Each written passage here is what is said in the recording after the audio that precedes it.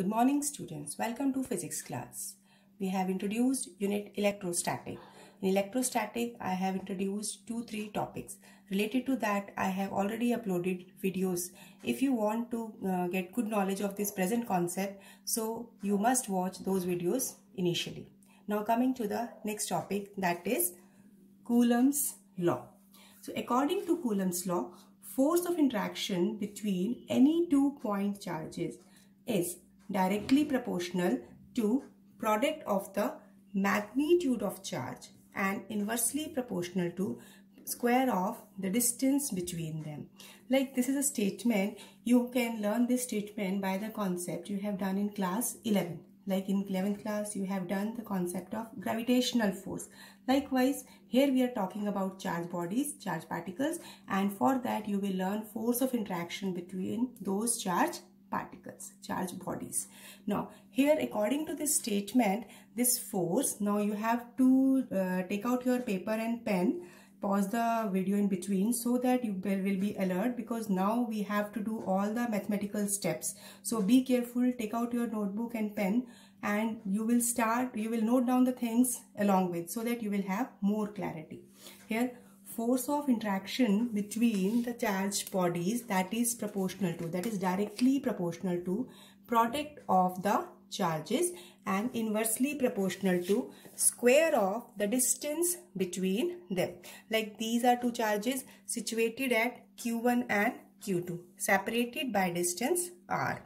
Now when you are combining these two results, you will get F is proportional to Q1 Q2 divided by R square. Now when you are removing this proportionality sign, you will replace it by K, symbol K, where K is constant of proportionality, and we take this symbol as electrostatic force constant. Here R is the separation distance between charge Q1 and Q2, and F is the force between them. Now you can note down all these points so that up to this point you will be clear. Where constant K, the value of K depend upon, first point, the nature of medium. So you have to note it down, nature of medium, separating the charges. Second, on the system of unit. You have studied in class 11, there are different kind of system of units, SI system, CGS system. So we will introduce it here also. Now, K depend upon nature of medium as well as on system of units. Now, when the charges are placed in free space means air, vacuum. In that particular case, in SI system, you will have its value K, electrostatic force constant, having value 1 by 4 pi epsilon naught. Now, epsilon naught, this symbol, this you will pronounce as, I have written it, pronunciation is epsilon naught. Now, this is just the pronunciation. Now, exactly what this epsilon naught is called? It is called absolute electrical permittivity of free space. This is a constant. As for air, it is having fixed value, and its value is, you have to remember this value, you have to learn it. It will be used in the numericals. It is having value 8.85 into 10 raised to the power minus 12 Coulomb square per Newton per meter square. I am repeating, this epsilon naught is having fixed value and its unit. You will see that I have explained this concept also in the next part of this section, that its unit is C square per Newton per meter square. You can find its unit from the formula. Now, so force of interaction between the charges in air, being we have used the same formula that we have introduced. Force of interaction between the charges in air or free space. Now here in the formula you have substituted the value of K, 1 by 4 pi epsilon naught Q1 Q2 upon R square. So F air, that is force of interaction between two charges in air or vacuum. Now if you have to take the unit of epsilon naught, so I am in this formula, I have just taken the value of epsilon naught, so it comes out to be epsilon naught equal to 1 by 4 pi f Q1 Q2 by r square. So I have explained it for your convenience that for unit of epsilon naught, here Q is a charge having unit Coulomb, again it is a charge having unit Coulomb, force F, that is Newton, r distance, unit meter, so meter square, and 1 by 4 pi is a constant, no unit. So unit comes out to be Coulomb square per Newton per meter square.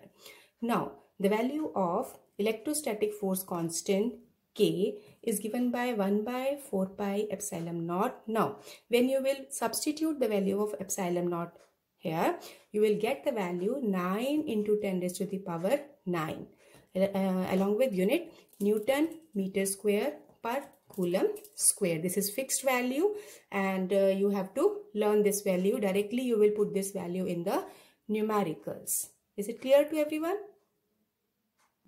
So we have introduced force as K Q1 Q2 by R square.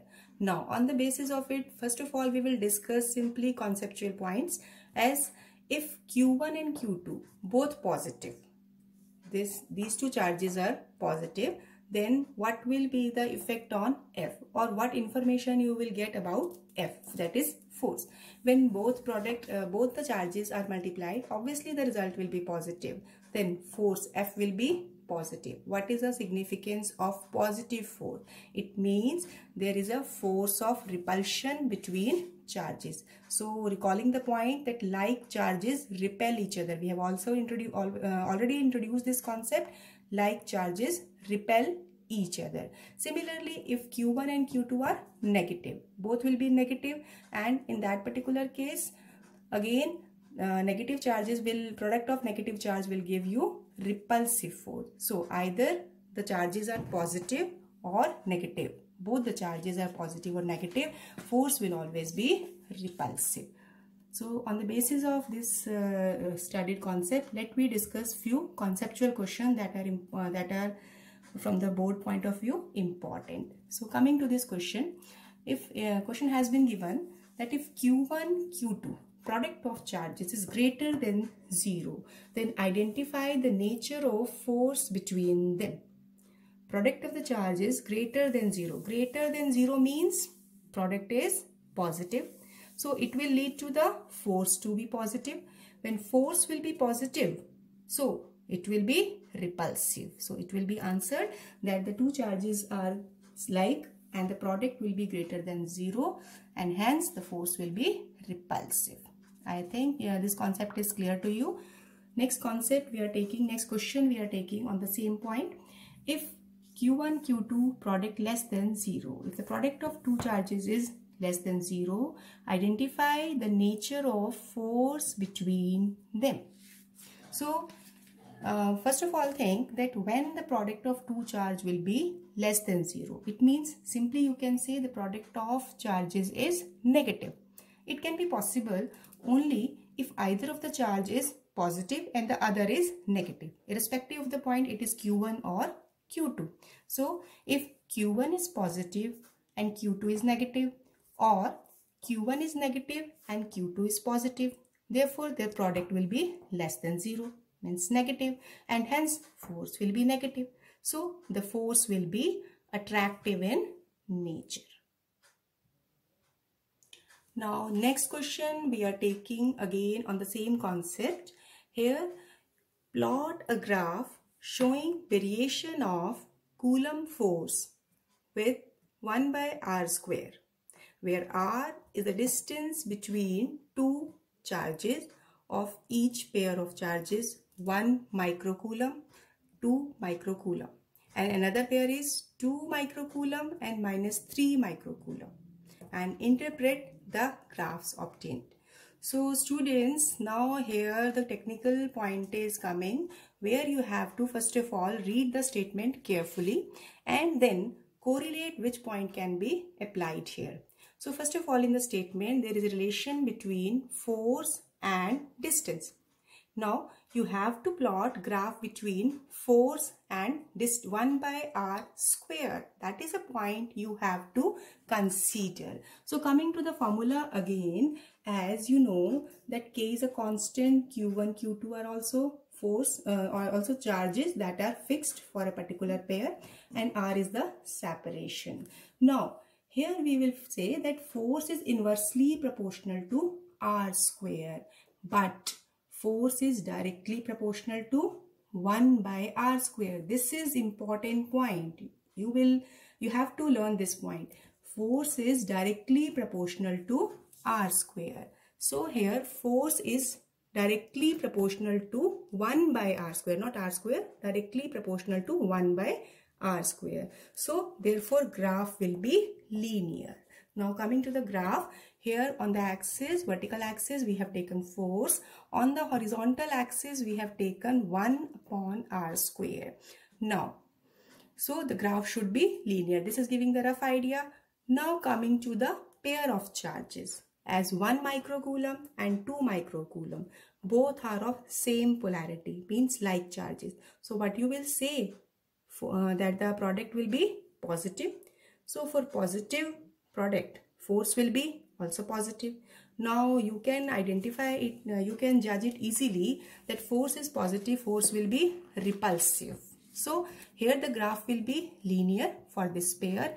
It is lying in the first quadrant because force is positive as the charges are like that. So that's why it is lying in the first quadrant.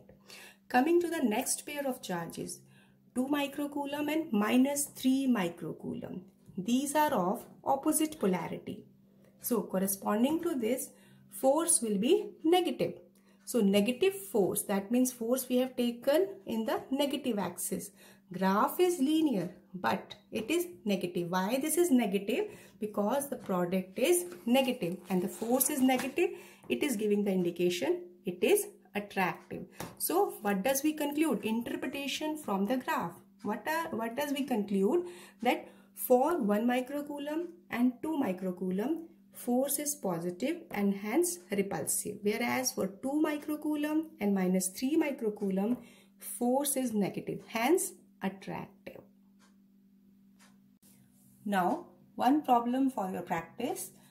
Plot graph between Coulomb force and separation distance for pair of charges, pair of like charges, Q and Q. You will do it by yourself in your notebooks. Now next we will define charge. So here it is definition of SI unit of charge. Now to define charge, basically first of all coming to the formula, that force F equal to K Q1 Q2 by R square. So here charge is for this 1 coulomb is that charge which when placed 1 meter from an equal and similar charge in air or vacuum, repel it with a force of 9 into 10 raised to the power 9 Newton. So you will just see the definition. 1 coulomb is that charge which when placed 1 meter from equal and similar charge in air or vacuum, repel it with a force of 9 into 10 raised to the power 9 Newton. So how it will be there? As we know in the formula, K is 9 into 10 raised to the power 9. This value is fixed. Q1, Q2 charge we have to define our separation. So if we take Q1, Q2 to be 1 coulomb and separation distance to be 1 meter. So now both will be 1, denominator will be 1. Then force will be only 9 into 10 raised to the power 9 Newton. So it means in the definition when we have said that force of repulsion in the charges will be 9 into 10 raised to the power 9 Newton. So you have to learn this particular statement, that is 1 coulomb charge. Now after defining this SI unit of charge, we will just discuss some other unit of charges. This is CGS unit of charge. CGS unit of charge, that is 1 electrostatic unit of charge, and short form is ESU. Or another name we can give to it is 1 stat coulomb or 1 Franklin. So in SI system and CGS system there is a relation. You have to learn this relation. 1 coulomb is 3 into 10 raised to the power 9 stat coulomb. So SI and CGS unit conversion. So you must learn this so that this will help you in solving the numericals. Now other unit is electromagnetic unit of charge. EMU is the symbolic representation you will use in many times. Now here one electromagnetic unit is also related to these CGS unit as well as SI unit. So one electromagnetic unit is 3 into 10 raised to the power 10 electrostatic unit, that is CGS unit, and equal to 10 Coulomb, that is SI unit. So you have to learn these three relations. 1 Coulomb, 3 into 10 raised to the power 9 electromagnetic unit, and the relation of electromagnetic unit is with the CGS unit and SI unit. These values you have to learn. So this is we have discussed some basic concepts about Coulomb's law. Now so few points you must be familiar, you must know what are the main points about Coulomb's law. This law is valid only for point charges. So why we are taking point charges? Actually there is no concept of point charges, but as you have studied the concept of point mass in class 11, where point mass was compared, that is the mass of the body was compared with the distance covered. Likewise, here the size of the charged body is compared with the separation between the charges. So when separation between charges is larger as compared to the size of charged body, so size of the body will be ignored. So and hence you can say charged bodies are treated as point charge. Now next is permittivity. Permittivity is a measure of degree to which a medium can resist the movement of charges. We have discussed absolute permittivity of air. Now here permittivity, that is giving the opposition to the movement of charges. So it is the main point you have to remember. Now next in another important point, Coulomb's law is not valid if separation distance is less than 10 raised to the power minus 15 meter. That is very small, that are comparable with the dimensions of atom.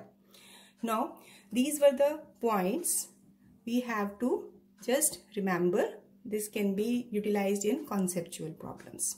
Now one very important point that will be used in NCERT numericals also. If we take a metallic sphere, if it is carrying charge Q and it is brought in contact with identical uncharged sphere.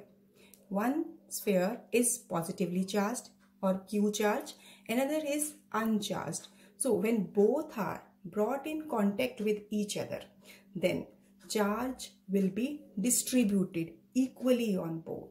Conductors, these are conductors. So when these are brought in contact, then uniform distribution of charge will be there on each of the two sphere, that will be Q by 2. I am explaining it.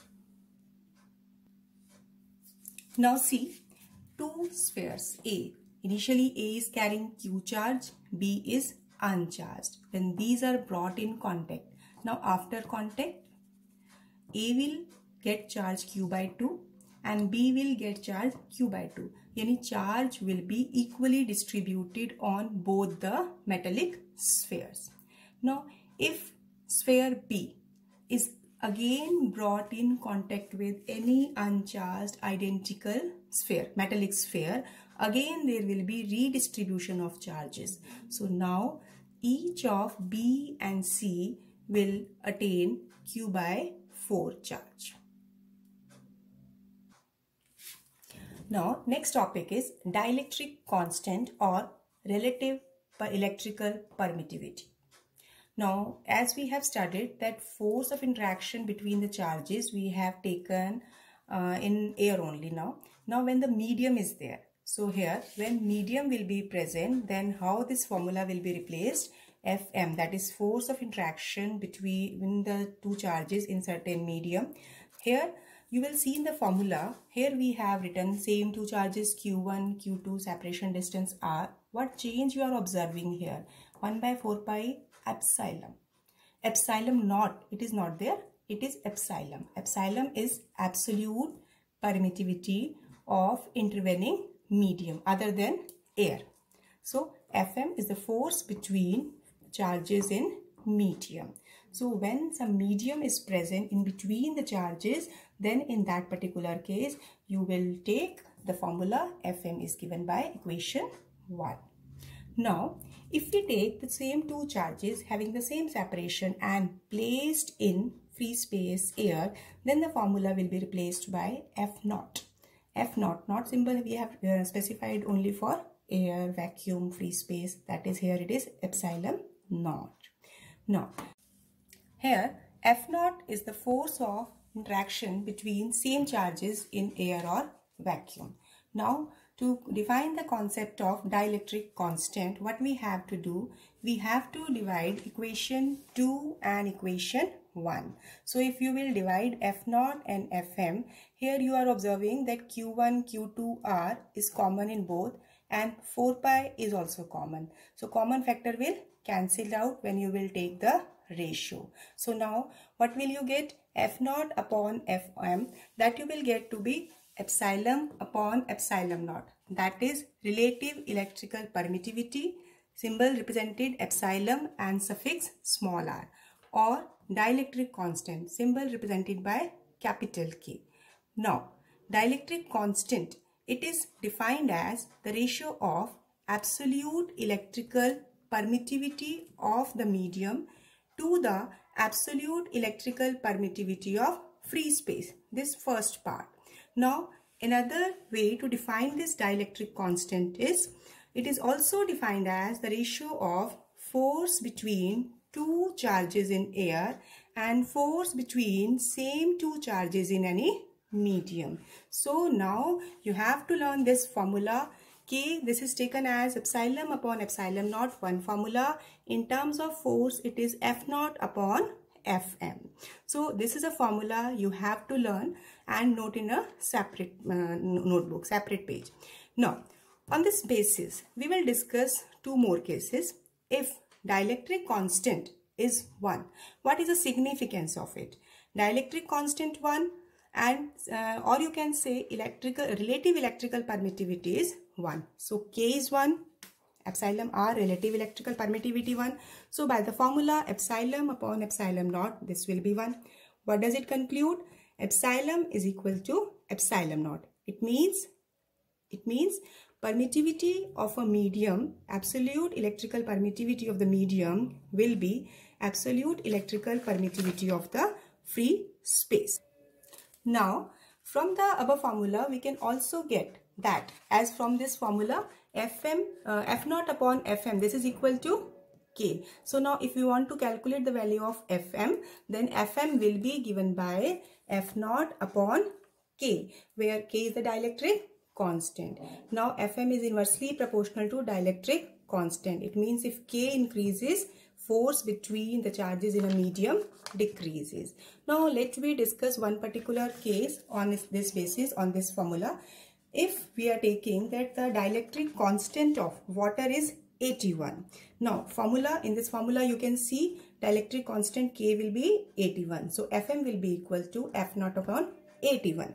Now what is the significance of dielectric constant of water to be 81? For this, let me take an example of chemistry. In practicals you have done salt analysis. In salt analysis what you do? You simply take salt and dissolve in water to make aqueous solution. So why we are doing it? So when the salt is added in water, then the bonding between opposite ions in water will be loose. That will be reduced. So force of interaction between oppositely charged ions of the substance or the molecules will be reduced. So when water is added, force between oppositely charged ions of a substance in water become 1 by 81 of force between same opposite ions in air. So it means then the binding force between the salt molecules, salt ions will be reduced when dissolved in water. Dear students, you can make chapter-wise list of formulas on separate sheet in your register. This will help you to learn all the formulas which will be further used in solving numericals and doing conceptual problems. With limited resources, we are trying to help you all to learn the concepts in a better way. Now, in this tough situation, we all must follow the government instruction by staying at home so that we can defeat COVID-19. Stay home, stay safe. Thank you.